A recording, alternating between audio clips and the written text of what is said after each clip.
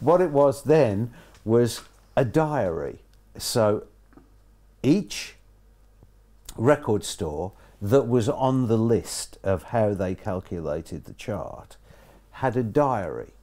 And so back in those days, what used to happen was someone would come in and buy a record, they'd pay their money for the record, they'd exit with their record. The dealer would then write down the number of the record in their diary and quantity 1, and then at the end of the week this diary would go back to London and they would add up all the numbers of all the records that had been sold that were registered in the diary, and that would be the chart that was broadcast on a Sunday night on the radio.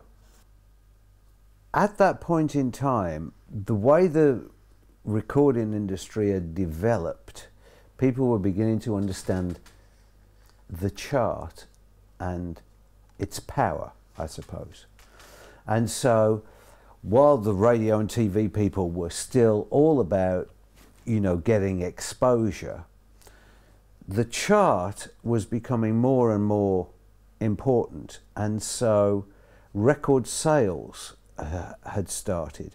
And basically they were doing rack jobbing like they did in America. So in very simple terms, all that happens there is you put free records into the record store, so your records are at risk of being bought. So the record dealer has not purchased them, he's going to make 100% profit on it, but the one thing that you know is your record is in the chart return store, so that if it's sold, it adds to your chart position.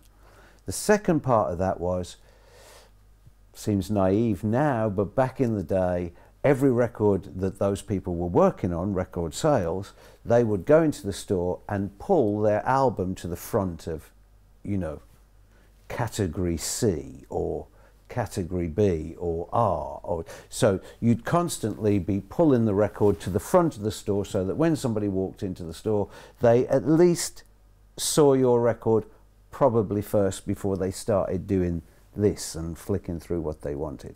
So it was putting your records at risk of being bought, and people found that if you did that, and you did that in chart return stores, then your chart position, you know, the press make it out that this would make your record go in the top 10. Absolute rubbish.